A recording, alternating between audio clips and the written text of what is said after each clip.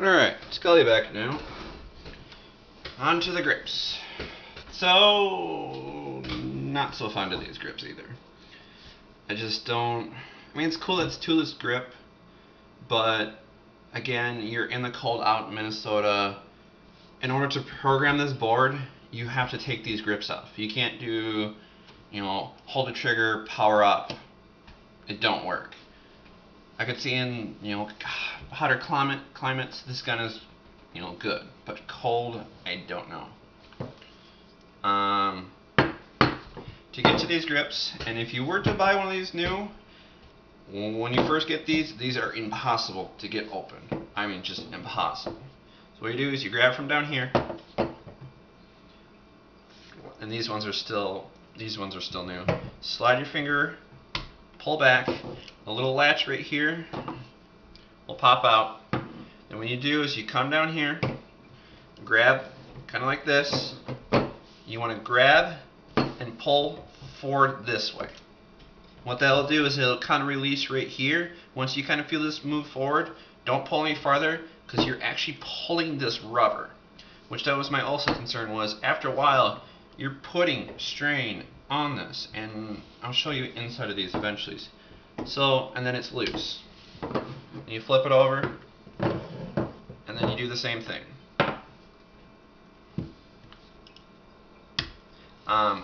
To adjust the trigger, they do have holes in here, so you can adjust it from the outside, and so you don't have to open up the grip frame, but you don't have to worry with that with like other guns. So again, come back in, pull forward.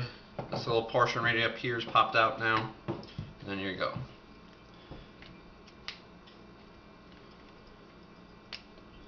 So as you can see, come on.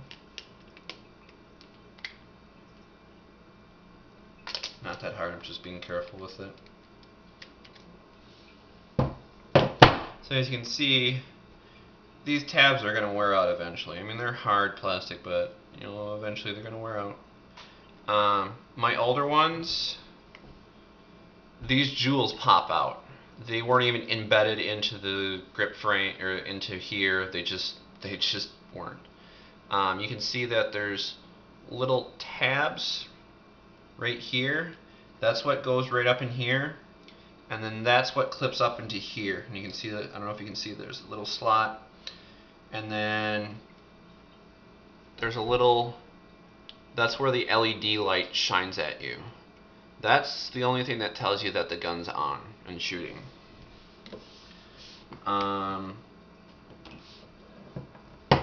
Since we have the grip frame off, I'm going to get up. I'm going to have to go up and show you. Hopefully it'll focus. It probably won't. Try zooming. Come on.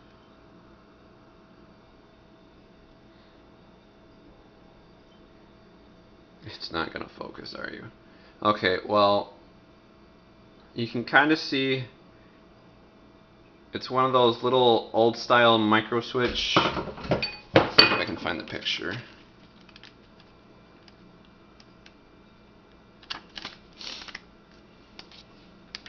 Like the Dangerous Power had them, those style switches.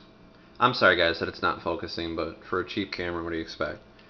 That's how you tune, or that's how you turn the gun to activate to a different mode. That's how you tell it to program. And then that's also how you tell it to have first shot drop off or not. So I thought that was very lacking. It's got a good battery wire harness, comes out, which is nice in case this breaks, whatever. As you can see, the air runs up through in here, through the back. Your micro switch, your trigger. I'm going to see if I can zoom in and that will focus. No. Darn. Oh well. Sorry I can't get more of internals on it, but you got your, I don't know which one's the eyes or which one's the sound but they're wrapped up together. Your spring. This is the set screw. This set screw was flush with the body when I got the gun. It was not supposed to be. So what was happening was when I was shooting with my left hand, it was shooting fine. But then when I would switch over to my right one, it would go, and I'm like, what the heck? Well, my friends were just confused what was going on. So I went into the gun, and that was flush, and so I screwed it out a little, or no, I screwed it in. I don't know, I can't remember. I screwed it out and then screwed it in. No, I screwed it out because then it kind of was seizing up, and I thought maybe, something was wrong, so I turned it in a little bit, and then went in farther, and it kept going in farther. I'm like, oh. Well, once I had screwed it in, I had bumped the trigger, and the trigger was stiff, and it was like a good trigger. And I went, oh, okay, so that wasn't even in all the way.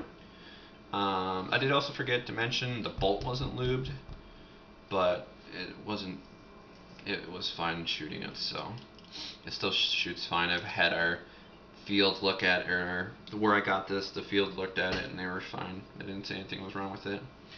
To move the ASA back and forward, this is the set screw that holds it. Let's see what else.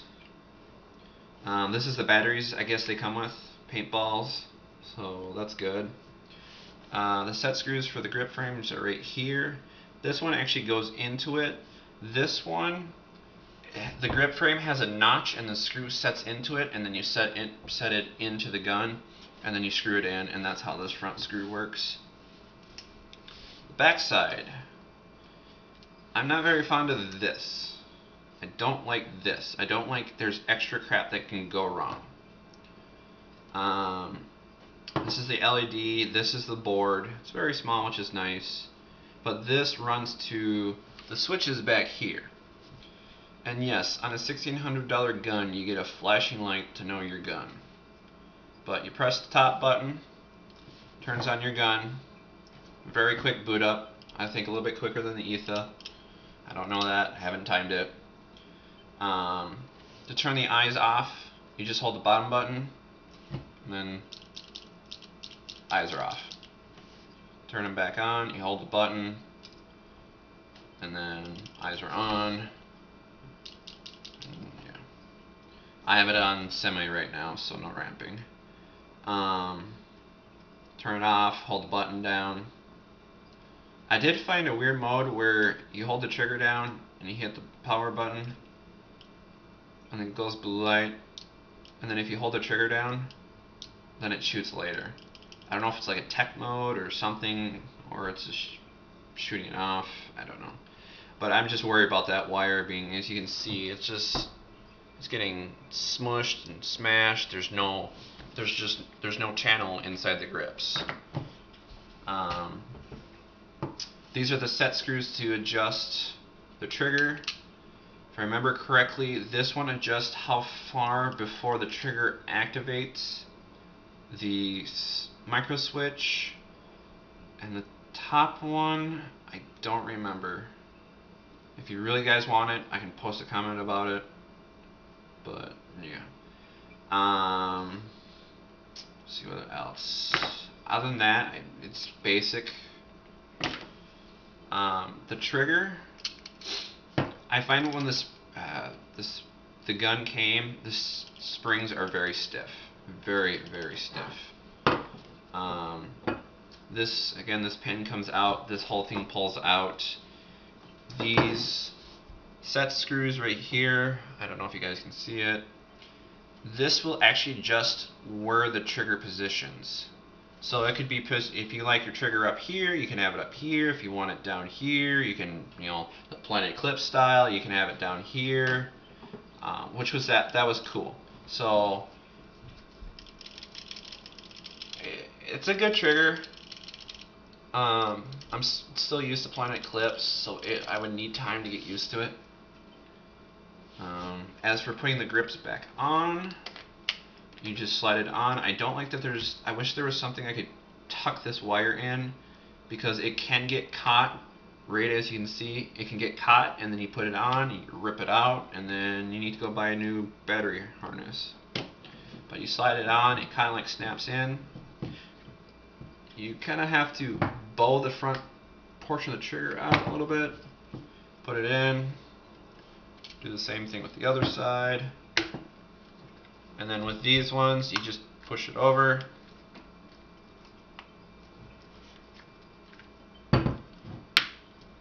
Snaps into place, then I kind of just make sure it gets in there. My only other concern is this. If you get shot from the front of the gun, there's a gap here that goes straight to where I just had the grips off. Let me see if I can get... That's a gap inside to the gun. There's nothing that holds it, it's just where your hand goes. That's, you know, like I said, just, I mean, there's not very much chance because your hands are going to be over it. But again, you get shot from here, you know, someone bunkers you, it's just, I don't know why. To get this off, I'm not very fond of this. You gotta take this screw out. Then you gotta take a credit card. Yes, I said a credit card. Slip it into here. I'll just use the warranty card. Slip it in, slide it back to here. There's a little tab right here, and you gotta pop it out, both sides. And then this just slides off, and then it's just a green tube. The reg on this is the shims, kind of like Bob Long's, but not exactly. There's no, I like how Bob Long put an O-ring on it, so in case you did pull it out, the shims don't go everywhere, because they've already done that to me, and I was like, not happy. So, I think that's one thing they could change. Other than that, it's the tube does come off from the gun. I'm trying to think what else. The LPR is very simple. What else? Yeah, I think that's about it that I can cover. Oh, the eye pipe. I'm not too fond of this. I mean, it's cool, but it's just, it's cool that it covers the eyes, and so when that blue O-ring that I had showed you on the bolt comes through, it squeegees this, so it acts, so you know, in case you do break a ball. This gun is, after it's not fully tuned correctly yet, but when it came with the LPR screwed out all the way and the rig out all the way, luckily when this was screwed out all the way and we did air it up, it just vented straight right away. It kicked worse than an A5. I mean worse than an A5, and it was loud like a E-Tech, louder than an E-Tech, as one of my friends had said. I did tune it, and it sounds like in a normal apartment. You know, I have a 750 square feet apartment, or 700. But anyways, kind of normal living room in those size apartments. It sounds like one of those Pillsbury Dough, the tubes, when you pop it open. It sounds about like that in a building. And there was almost no kick. So, but I'd like to give it a chance, but with this 3.1 deal, I just want something that works. Ergonomically, I do like this ultralight frame. I like how it contours to my hands. I know some people on my team were like, it just didn't feel comfortable. The front grip, they made it a little too tight. My knuckle bumps up under the thumb, but usually when I shoot like this, and it's nice with this here. This gun is a little bit heavy. It's partly because I'm guessing you have to have more metal for the channels of air to run through the gun. So, but balanced wise, it's not bad. I mean, it's. See if we can find the balance point. The balance points with the barrel is a little bit behind the hopper. So, I mean, it's good. Grips are very tacky. I couldn't compare them to Planet Eclipse. It's hard to say. I think maybe the Planet Eclipse are about the same. They do very well if your hands got sweaty, dirty, whatnot.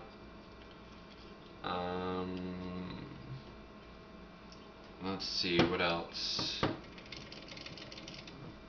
I think that's about it. If there's any more things you guys want to know about the gun, just let me know. I'll make more videos. I'm pretty sure there's some stuff I'm forgetting. In my next video, I'm going to do a review on the ETHA. So if there's any hardcore die fans out there, they don't complain. It's just I've always been a fan of PE, and our whole team runs PE. So thanks for watching.